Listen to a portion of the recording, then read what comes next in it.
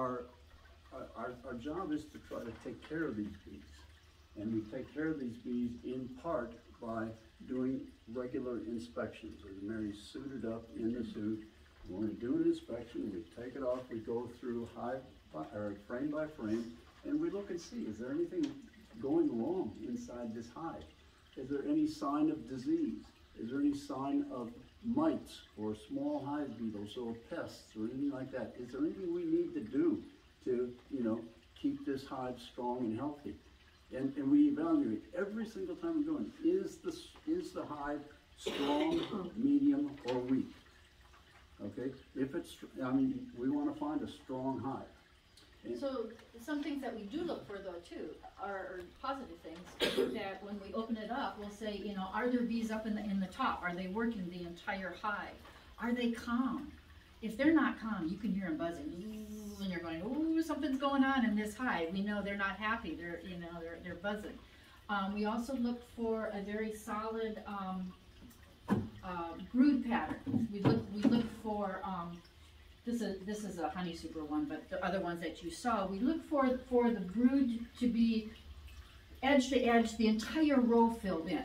That it's not spotty. That she's not missing cells, but she's going, right down the row, cell to cell. We look for drone cells at the bottom, so that, she's doing both.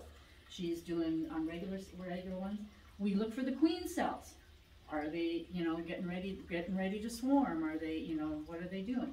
We look for how full it is, because once one box gets 3/4 full, you want to put another hive body on. How can you tell the difference when you're looking at that between the drone cells and the drone cells are larger than the worker cells, and the drone cells are usually at the bottom.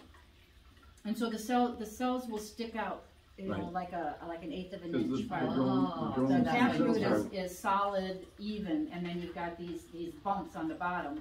Another thing that we look for that you didn't mention, Mary, is what we call resources. Resources is honey, nectar, and pollen.